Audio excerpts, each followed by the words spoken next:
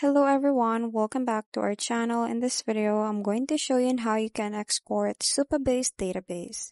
So the easiest way to export your database is by generating an SQL dump file directly from the Supabase dashboard. So you just have to make sure that you're logged into the Supabase platform and have selected the correct project. Next is go to project settings. So you will just see it in there on the dashboard navigation. So select the profile settings. So in the Supabase dashboard, locate and click on the settings icon, usually found in the bottom left sidebar. Next is to select the database settings. So you will see this option. So within the settings menu, click the database option to view the database configuration panel.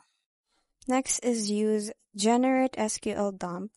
So you will see this option. So scroll down until you find the generate is a SQL dump button or similar export feature in the database settings. Lastly is to download the SQL file. So your browser will download a SQL file containing your database structure and data. So this file can be used to restore your database to another environment, like for example, localhost or another Supabase project. So that's pretty much it. I hope you find this video helpful. Thank you for watching and I'll see you in my next one. Bye!